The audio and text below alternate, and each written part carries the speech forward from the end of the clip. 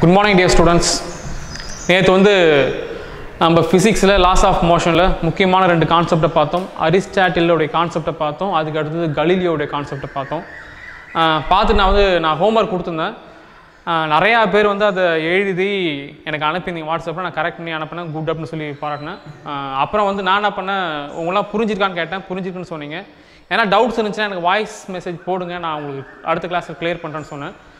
எல்லாருமே என்ன பண்ணீங்க, எனக்கு டவுட் எதுவுமே இல்லை, நான் ரொம்ப கிளியராக இருக்கேன், ஐ அண்டர்ஸ்டுட் வெரி வெல் அப்படின்னு சொன்னீங்க. அதை கேட்டவுடனே எனக்கு சந்தோஷம்லாம் வரலை, உண்மையிலே எனக்கு ஒரு மாதிரி ஆகிடுச்சு. ஏன் ஒரு மாதிரி ஆகிடுச்சு அப்படின்னா, நான் ஒழுங்காக நடத்தலையோ அப்படிங்கிற எண்ணம் எனக்கு வந்துருச்சு. அல்லது நான் உங்களுக்கு நான் சொன்ன விதம் உங்களுக்கு சரியாக போய் சேரலையோ அப்படிங்கிற ஒரு எண்ணம் வந்துச்சு. ஏன் அப்படின்னா, நீங்கள் இன்னும் விஷுவலைஸ் பண்ண ஆரம்பிக்கலை. நான் நடத்தின விஷயங்களை நீங்கள் விஷுவலைஸ் பண்ணலை அப்படின்னு நினைக்கிறேன். விஷுவலைஸ்னால் என்ன? நாம் என்ன செய்கிறேன்னா, நீங்கள் ஒரு ரூமில் உட்காந்துட்ருக்கீங்க, அந்த ரூமில் தனியாக இருக்கீங்க, டோர் க்ளோஸ் ஆகிருக்கு, பக்கத்து ரூமில் டிவி ஓடிட்டுருக்கு, ஏதோ ஒரு சீரியல் ஓடிட்டுருக்கு. நீங்கள் என்ன பண்ணுறீங்க, அந்த சீரியலனுடைய வாய்ஸை மட்டும் நீங்கள் கேட்டுட்ருக்கீங்க. கேட்டுட்டுக்குள்ளே நீங்கள் என்ன பண்ணுவீங்க, அவங்க பேசுகிறது எல்லாத்தையும் நீங்கள் கேட்டுக்கிட்டு அந்த சீரியலை நீங்கள் ஒரு டேரக்டர் மாதிரி, நீங்கள் ஒரு கார் சத்தம் கேட்டுச்சுன்னா கார் போகிற மாதிரி, தண்ணி சத்தம் கேட்டுச்சுன்னா தண்ணி திறந்து விடுற மாதிரி, காஃபி ஆற்றுற சத்தம் கேட்டுச்சுன்னா காஃபி ஆற்றுற மாதிரி, யார் பேசுகிறாங்களோ அந்த ஆள் எதிர்க்கு நின்று பேசுகிற மாதிரி நீங்கள் கற்பனை பண்ண ஆரம்பிப்பீங்க. ஆனால் அதுதான் அங்கே இருக்கணும்னு அவசியம் கிடையாது, அதில் நிறையா மாற்றங்கள் இருக்கலாம். ஆனால் இந்த மாதிரி நீங்கள் கற்பனை பண்ணக்கூடாது. அந்த நாடகத்தை நீங்கள் ரொம்பவே தெளிவாக புரிஞ்சிக்க ஆரம்பிப்பீங்க, அந்த சீரியலை சூப்பராக புரிஞ்சுப்பீங்க. ஒரு படத்தை கூட நீங்கள் கேட்டிங்கன்னா அந்த படத்தை வாய்ஸை மட்டும் கேட்டுட்டு அந்த படத்தை உங்களால் விஷுவலைஸ் பண்ணிக்க முடியும். விஷுவலைஸ் அப்படின்னா என்னென்னா, நீங்கள் பார்க்கணுன்னு அவசியம் இல்லை, ஆனால் நீங்கள் தெரிஞ்சுக்கிட்ட விஷயத்தை வச்சு நீங்கள் கற்பனை பண்ணுற அந்த விஷயத்துக்கு பேர் தான் விஷுவலைஸ். ஒரே கதையை 2 டேரக்டர்கிட்ட கொடுத்து அந்த கதையை படம் எடுக்க சொன்னாங்கன்னா அந்த கதை அதுவாக தான் இருக்கும், ஆனால் அவங்க எடுத்த விதங்கள் வேறு மாதிரி இருக்கலாம். இதுதான் நம்ம விஷுவலைஸ் அப்படின்னு சொல்லுவோம். சரி, நான் பாடம் எடுக்குள்ளார நீங்களும் அந்த மாதிரி விஷுவலைஸ் பண்ணுவீங்கன்னு நான் எதிர்பார்க்குறேன். அதாவது நான் என்ன சொல்கிறேன்னா, ஒரு பால் எடுத்து நான் உருட்டி விடுறேன் அப்படின்னுக்குள்ளார உங்கள் கண்ணுக்கு எதிர்க்க ஒரு பால் உருளணும், உங்கள் விஷுவலைஸில் உருள்ற மாதிரி உங்களுக்கு தெரியணும். ஓகேவா? தோனி 6 அடிக்கிறார் 1 or 2 மீட்டர்ஸ் அப்படின்னு சொன்னோடனே உங்களுக்கு தோனியும் அந்த பால் பறக்கிறது உங்கள் கண்ணுக்கு தெரியணும். தெரிஞ்சு அந்த ஸ்க்ரீனில் 1 or 2 மீட்டர் போகிறது உங்கள் கண்ணுக்கு தெரியணும். இதெல்லாம் நீங்கள் விஷுவலைஸ் பண்ணால் தான் உங்களால் நான் சொல்கிறத ஈஸியாக கேப்சர் பண்ணிக்க முடியும். நான் சொல்லக்குள்ள உங்களுக்கு நான் சொல்கிறது ஒரு சில விஷயங்களை முழுசாக சொல்லாமல் இருக்கலாம், நீங்கள் அதனால் சரியாக விஷுவலைஸ் பண்ணாமல் இருக்கலாம். உடனே உங்களுக்கு டவுட் வர ஆரம்பிக்கணும். டவுட் வந்துச்சுன்னா தான் நான் ஒழுங்காக உங்களை கற்பனை பண்ண வச்சுருக்கேன் அப்படின்னு அர்த்தம். ஏன்னா ஏன்னா நம்ம ஃபிசிக்ஸில் கிளாஸ் எடுக்கலாம்ல, நம்ம எல்லாத்தையும் உங்களுக்கு நம்ம இங்கே டீச்சிங் எடோட பெருசாக எடுக்கல, எல்லாத்தையும் நம்ம ஒரு அனிமேஷன் கொடுத்தா நம்ம கிளாஸ் எடுக்கிறது கிடையாது. உங்களுக்கு முடிஞ்ச வரைக்கும் கற்பனை பண்ண தூண்டுறோம், நீங்கள் அதை கற்பனை பண்ணணும். யாருக்குமே எடுத்தவொடனே பயங்கரமாக கற்பனை பண்ணிட முடியாது. நான் சொல்கிறத முதல்ல அப்படியே நம்பிடாதீங்க. நான் சொல்கிறதுல நிறையா தவறுகள் இருக்குது. ஓகேவா?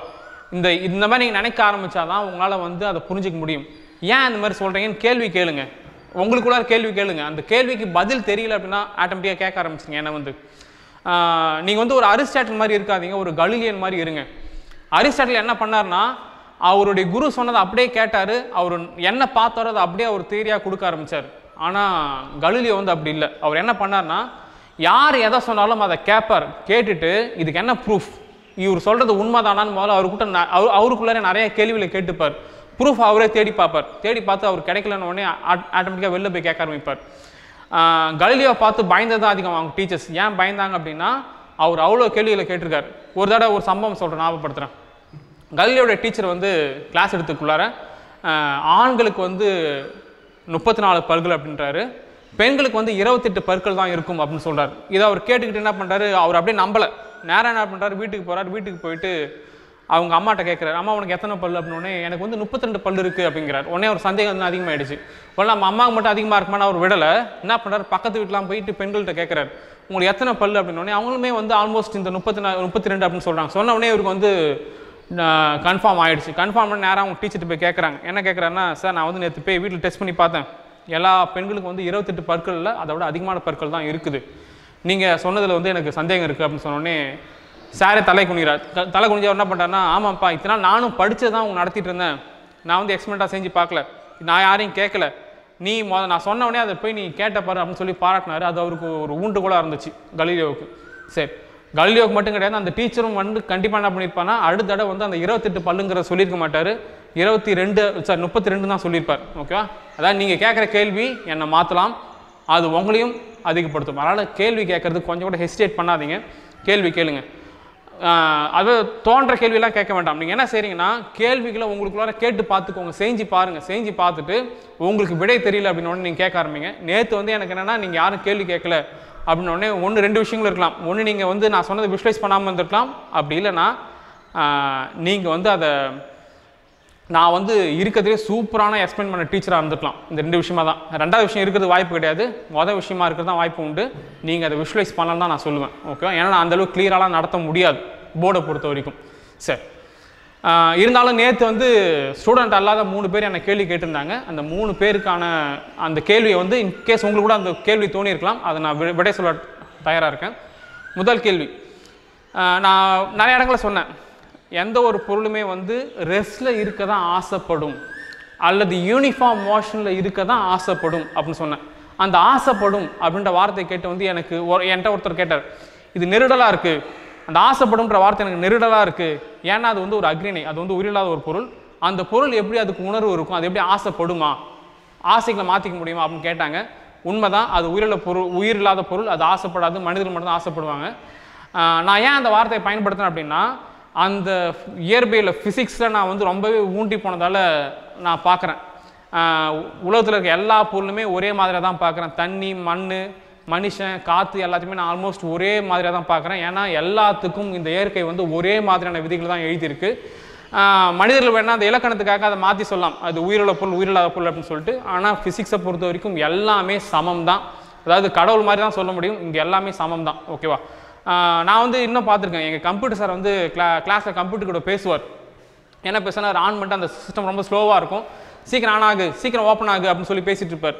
ஆனால் கம்ப்யூட்டர் அதை கேட்க போகிறது கிடையாது. ஆனால் அவர் அதில் ஊன்றி போனதால் அவர் அந்த மாதிரி பேசுகிறாரு, கம்ப்யூட்டர் கூட அவ்வளோ ரிலேஷன்ஷிப் வச்சுருக்காரு. அதே போல் தான் நானும் பேசுகிறேன்.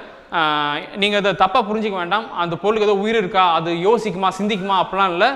அந்த பொருள் இயற்கையாகவே அப்படி தான் இன்பில்ட் பண்ணப்பட்டிருக்கு. இன்பில்ட்னா அது அப்படி தான் செய்யப்பட்டிருக்கு.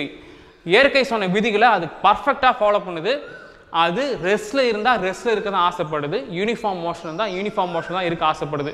இதை நான் வந்து நீங்கள் இலக்கணமாக பார்க்காதீங்க, ஒரு கவிதை மாதிரி பாருங்கள். நாம் திடீர்னு கடவுளை அவன் இவன் சொல்லி திட்டுறப்ப அது எப்படின்னா அது தப்பாக போயிடாது. அதே போல் தான் நான் இந்த பொருளையும் ஒரு உயிருள்ள பொருளாக பார்க்குறேன். அதனால் நீங்கள் நான் சொல்ல வந்த விஷயத்தை மறந்துடாதீங்க, விட்டுற போகிறீங்க. ஒரு பொருள் ரெஸ்ட்டில் இருந்தால் ரெஸ்ட்டில் இருக்க தான் ஆசைப்படுது, யூனிஃபார்ம் மோஷன் இருந்துச்சுன்னா யூனிஃபார்ம் மோஷனில் இருக்க தான் ஆசைப்படுது. இது இங்கிலீஷில் அழகாக சொல்லுவாங்க, an object want to be stay in rest or of uniform motion அப்படின்னு சொல்லுவாங்க. வாண்ட் அப்படின்னு சொன்னோன்னே ஆட்டோமேட்டிக்காக அதுக்கு என்ன விரும்புதா அப்படின்ற வார்த்தைகள் வரலாம். ஆனால் அதுக்கான பொருளை நீங்கள் விட்டுற போகிறீங்க, அர்த்தம் இது தான். ஓகேவா? ஃபஸ்ட்டு கொஷின் இது. 2வது கொஷின் என்னென்னா, எர்த்து வந்து ஸ்பேஸில் மூவ் ஆகுது, அதுக்கு எந்த ஒரு பாத்துமே கிடையாது, அதனால் அது கண்ணாமலான்னு போயிட்டு யாராச்சும் ஒரு பொருளை இடிச்சிடுமா அப்படின்னு கேட்டாங்க. அது இடிக்கிறதுக்கு வாய்ப்பு கிடையாது. ஏன் கிடையாதுன்னா, சன் இருக்குது, சன் தான் நம்ம யூனிவர்ஸ்லேயே இருக்கிறதே பெரிய பொருள், பெரிய ஸ்டார். அதை சுற்றி வந்து எர்த்து சுற்றி வருதுன்னு சொல்கிறாங்க. ஏன் எர்த்து சுற்றி வருது அப்படின்னா, எர்த்துக்கும் சன்னுக்கும் நடுவில் ஒரு கிராவிடேஷனல் ஃபோர்ஸ் இருக்குது. அந்த கிராவிடேஷனல் ஃபோர்ஸ்னால எப்பயுமே இது அட்ராக்ட் பண்ணிக்கிட்டே இருக்கும். அட்ராக்ட் பண்ணுறதால இதால் ரொம்ப தூரம் போக முடியாது, இதை சுற்றி தான் வர முடியும். இந்த ஆர்பிட்டில் சுற்றக்குள்ளார அதை நாம் என்னென்னு சொல்லணும்னா ஒரு யூனிஃபார்ம் மோஷன் அப்படின்னு தான் சொல்ல முடியும். ஏன்னா இந்த எர்த்து வந்து இந்த தேதியில் இந்த ஆர்பிட்டில் அது எங்கே இருக்குன்னு நம்மளால் சொல்லிட முடியும். அதனால் இது வந்து ஒரு யூனிஃபார்ம் மோஷன் அப்படின்னு தான் சொல்ல முடியும். ஓகே, ஏன்னா சன் எப்பயுமே எர்த்து மேலே ஒரு சென்ட்ரிபிட்டல் ஃபோர்ஸை கொடுத்துட்ருக்கு. அதனால் எர்த்து எப்பயுமே சன்னை ரிவால்வ் பண்ணிகிட்டே தான் இருக்கும், அது அரவுண்ட் பண்ணி வந்துகிட்டே தான் இருக்கும். ஓகேவா? இது மட்டும் கிடையாது, நம்ம சோலார் சிஸ்டத்தில் இருக்க எல்லா பிளானட்டுமே சன்னை தான் ரிவால்வ் பண்ணி வந்துட்டுருக்கு. காரணம் கிராவிடேஷன் ஃபோர்ஸ். இது ரேண்டம் மோஷன் கிடையாது, இது போய் எதையும் இடிக்காது. லட்சக்கணக்கான வருஷங்களுக்கு முன்னாடி இது இடிச்சு தான் உருவாச்சு. ஆனால் இப்போ அந்த கதை கிடையாது. எல்லாமே இடித்து ஒன்று சேர்ந்து இப்போ நம்ம ஒரு ஸ்டேபிள் ஆகி தான் நம்ம இங்கே ஒரு உயிரே உருவாயிருக்கு. ஓகேவா? அதனால் இப்போ வந்து நீங்கள் அந்த ரேண்டம் மோஷன்லாம் கவலைப்பட வேண்டாம். இது போய் இடிக்கிறது வாய்ப்புகள் ரொம்பவே கம்மி. இன்னும் பல லட்சங்கள் வருஷம் கழிச்சு தான் இது திரும்ப மேற்கொண்டு இடிப்பு நடக்கலாம். ஓகேவா? சரி, அதனால் எர்த்து வந்து ஒரு யூனிஃபார்ம் மோஷனில் தான் போகுது. அது நான் யூனிஃபார்ம்னு சொல்ல முடியாது, அது ரேண்டம் மோஷன் கிடையாது. ஓகேவா? சரி, 2வது டவுட். அது தேர்ட் டவுட் வந்து என்னை கேட்டது வந்து கேமராமேன் பாபு கேட்டாப்புல. அவர் என்ன சொன்னார்னா, நீங்கள் சொன்ன மாதிரி நான் போய் வீட்டில் போய் டெஸ்ட் பண்ணி பார்த்தேன், பேப்பரையும் கல்லையும் எடுத்து போட்டு பார்த்தேன், பேப்பரோட கல் தான் ஃபஸ்ட்டு கீழே விழுந்துச்சு. அது ஏன்னு எனக்கு தெரியல. ஆனால் கலீலியோ நீங்கள் என்ன சொன்னீங்கன்னா வேக்யூமில் தான் இது நடக்கும், அதெல்லாம் நம்மளை வேக்யூம் உருவாக்க முடியாத நான் எனக்குள்ள கேள்வி கேட்குறப்ப என்ன ஆச்சுன்னா, அதுக்கடுத்து கலீலியோ அதை செஞ்சு காட்டினாரே. 2 பால் எடுத்துகிட்டு போயிட்டு லீனிங் டவர் ஆஃப் பைசாவிலேருந்து அவர் என்ன பண்ணார், அதை ட்ரா பண்ணக்குள்ளார அது ரெண்டுமே ஒரே நேரத்தில் விழுந்துச்சு அப்படின்னு ஒரு கேள்வி எழுப்பினார். அப்படின்னா வந்து நான் நினச்சிக்கிட்டேன் நம்ம இதில் நம்ம எக்ஸ்ப்ளனேஷன் கம்மியாக கொடுத்துரும் போல இருக்குது அப்படின்னு நினச்சிக்கிட்டேன். சரி, நான் இன்னும் அதிகமாக எக்ஸ்பிளைன் பண்ண ட்ரை பண்ணுறேன். ஓகேவா? சரி, நாம் என்ன பண்ணுறோம், நம்ம வந்து வாழ்ந்துட்டு இருக்கிறது காற்றுலேயே தான் வாழ்ந்துட்டுருக்கோம், ஏர்லேயே தான் வாழ்ந்துட்டுருக்கோம். அதனால் நிறையா நேரங்களில் நமக்கு ஏரை பற்றின ஏர் நமக்கு என்னென்ன மாற்றங்களை செய்யுது அப்படிங்கிறத நம்மளால் கண்டுபிடிக்க முடியாத சூழ்நிலை இருக்கும். ஓகேவா? உதாரணத்துக்கு நம்ம என்ன பண்ணுறோம், ஒரு மீனுக்கிட்ட போயிட்டு தண்ணியில் நீந்துறது ரொம்ப கஷ்டமான விஷயமாச்சு, ஏன்னா நமக்கு கஷ்டம் அது. நம்ம அந்த மாதிரி கேட்டோம் அப்படின்னா அப்படி மீன் என்ன சொல்லுன்னா, இல்லையா தண்ணியா, என்னை சுற்றி இது பேர் தண்ணியா அப்படின்னு கேட்கும். தண்ணி நீந்ததான் ஒன்றும் கஷ்டமான விஷயம் கிடையாது, ரொம்ப ஈஸி. ஆனால் என்னால் காற்றுல கண்டிப்பாக போக முடியாதுன்னு சொல்லும். ஏன்னா நம்ம எதுக்காக அந்த எக்ஸாம்பிள் சொல்கிறேன்னா, தண்ணிலே வாழ்ந்துட்டு இருக்க மீனுக்கு வந்து தண்ணியினுடைய பிரச்சனைகள் பற்றி தெரியாது. தண்ணி எதிர்த்து போனாலும் சரி, ஒன்றாலும் சரி, அது அதிலே பழகி போச்சு. நாமளும் என்ன செய்யணும்னா, காற்றுலே வாழ்ந்துட்டு இருக்கிறதால நிறையா நேரங்களில் ஏர் ரெசிஸ்டன்ஸை பற்றி நம்ம அதிகமாக புரிஞ்சிக்காமல் இருக்கிறோம். ஏர் ரெசிஸ்டன்ஸை பற்றி அதிகமாக புரிஞ்சிக்காமல் இருக்கும். ஏர் ரெசிஸ்டன்ஸ் இங்கே மிகப்பெரிய வேலைகளை செஞ்சிட்ருக்கு, நிறையா மாற்றங்கள் செஞ்சிட்ருக்கு. உதாரணத்துக்கு நமக்கு பிடிச்ச கிரிக்கெட்டை பற்றி பேசுவோம். கிரிக்கெட்டில் கிரவுண்ட் இருக்குது, கிரவுண்டில் ரெண்டு இடத்துல பிச் இருக்கும். இங்கேயும் பேட்டிங் பண்ணுவாங்க, இங்கேயும் பேட்டிங் பண்ணுவாங்க. ஒரு ஓவருக்கும் அந்த பேட்டிங்களுடைய பிளேஸை மாற்றிக்கிட்டே இருப்பாங்க. அது நமக்கு நல்லா தெரிஞ்ச ஒரு விஷயம் தான்.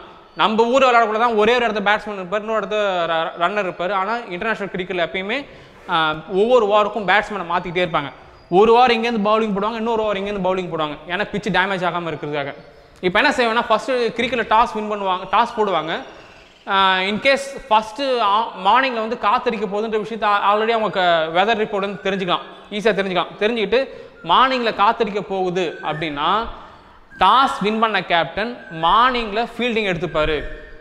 இன்கேஸ் ஈவினிங் காத்தடிக்க போகுதுன்ற விஷயத்தை அவர் தெரிஞ்சுக்கிட்டார்னா டாஸ் வின் பண்ண கேப்டன் ஈவினிங் ஃபீல்டிங்கை சூஸ் பண்ணிப்பார். எதுக்காக இது அப்படின்னா, இதில் ஒரு சின்ன டெக்னிக் இருக்குது.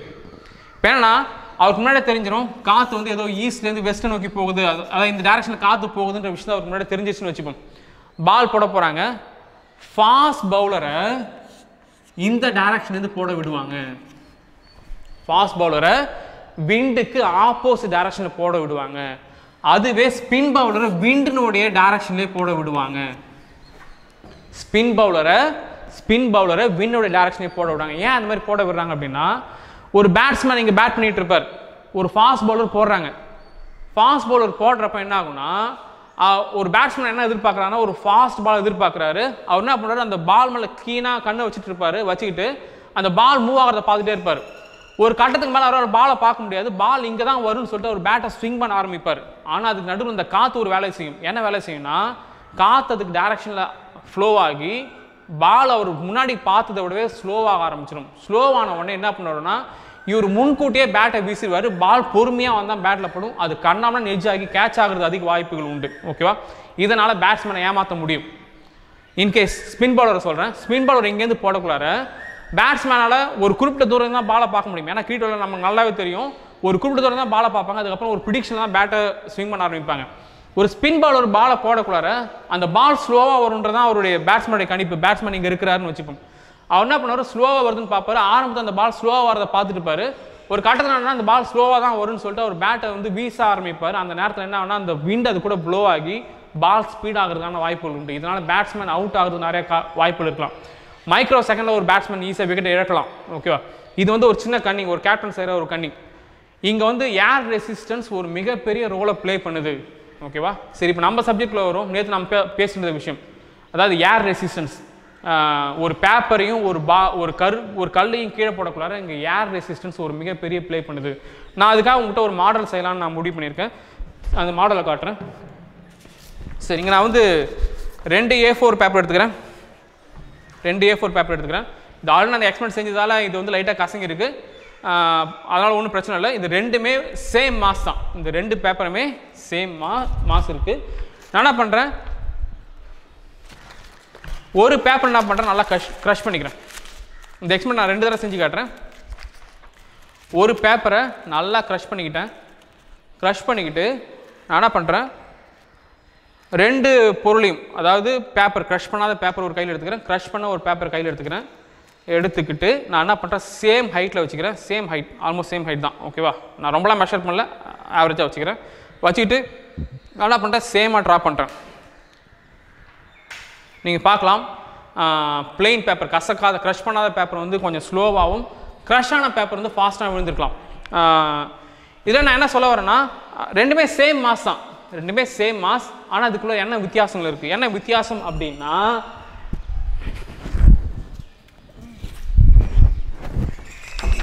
என்ன வித்தியாசம் அப்படின்னா, இந்த பேப்பர் மேலே அதிகமான ஏர் ரெசிஸ்டன்ஸ் ஆக்ட் ஆச்சு, இந்த பேப்பர் மேலே கம்மியான ஏர் ரெசிஸ்டன்ஸ் ஆக்ட் ஆச்சு. ரெண்டுமே சேம் மாஸ் தான், ஒன்று ஹெவி ஒன்று லைட்டர்லாம் சொல்ல முடியாது.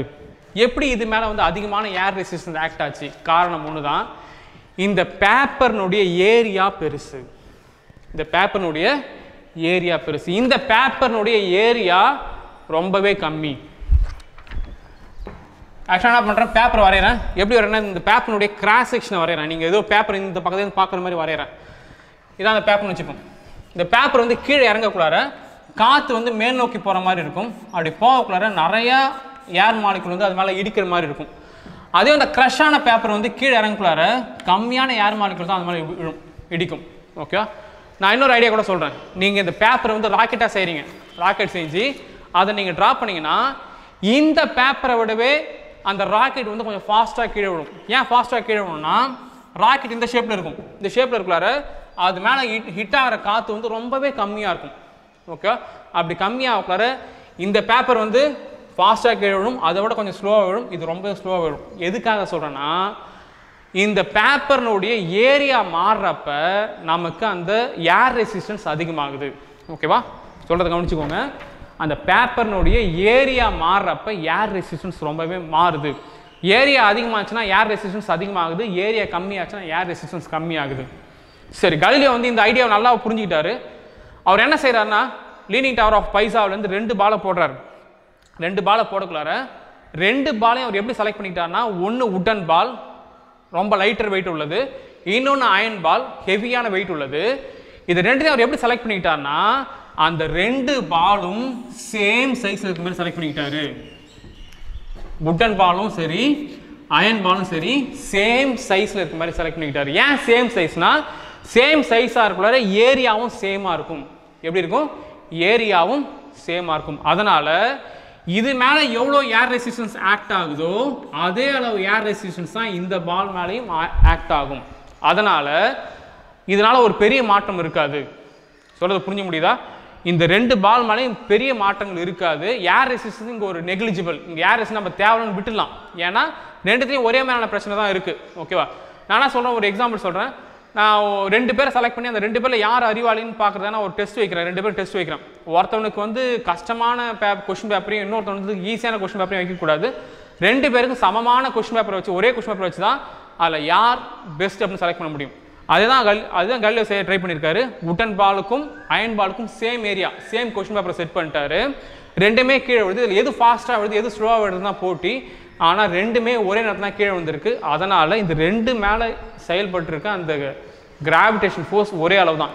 இங்கே எந்த ஒரு பொருளையும் நம்ம கீழே போட்டோன்னா அது ஒரே ரேட்டில் தான் கீழே விழும். எது பிரச்சனை பண்ணிட்டு இருக்குன்னா, ஏர் ரெசிஸ்டன்ஸ் பிரச்சனை பண்ணிட்டு இருக்கு. ஏர் ரெசிஸ்டன்ஸே இல்லை அப்படின்னா நம்ம எந்த ஒரு பொருளை கீழே போட்டாலும் அது ஒரே ரேட்டில் தான் கீழே விழ ஆரம்பிக்கும். ஓகே, இந்த டவுட் கிளியர் ஆயிருக்குன்னு நினைக்கிறேன். இன்கேஸ் உங்களுக்கு டவுட் இருந்துச்சுன்னா தயங்காமல் கேளுங்க. எந்த டவுட்டாக இருந்தாலும் கிளியர் பண்ணுறேன். ஃபிசிக்ஸ் கிளாஸை பொறுத்த வரைக்கும் டவுட்ஸ் இல்லாத கிளாஸே இருக்கக்கூடாது. டவுட்ஸ் உங்களுக்குள்ளே நீங்கள் நிறைய கேள்வி கேட்டுக்கோங்க. உங்களுக்கு தெரியல அப்படின்னா என்னை கேளுங்க. நான் வந்து என்னால் முடிஞ்ச வரைக்கும் விஷுவலைஸ் பண்ண ட்ரை பண்ணுறேன். ஏன்னா எனக்கு நிறைய எக்ஸாம்பிள் சொல்லணும்னு ஆசை தான். வீடியோவில் டேட்டாஸ் அதிகமாகுதுன்றதுக்காக என்னால் வந்து அதிகமான விஷயங்களை சொல்ல முடியல, எக்ஸ்பிளைன் பண்ண முடியல. ஏன்னா இது வந்து ஒரு 1/2 hour விஷயம்னாலும் இன்கேஸ் நீங்களாம் எதிர்க்கிறீங்கன்னா இது 1.5 மணி நேரத்துக்கு மேலே கிளாஸ் தாண்டி போகிறது வாய்ப்புகள் உண்டு. ஏன்னா கண்டிப்பாக கொஸ்டின்ஸ் நிறைய பேர் கேட்பீங்க, என்னால் விளக்க முடியும். ஓகே, அதனால் நீங்கள் டவுட் கிளியரிங் மட்டும் எடுத்துக்கிறேன். அடுத்த கிளாஸில் நாம் வந்து அடுத்த விஷயங்களை பார்க்கலாம். தேங்க்யூ.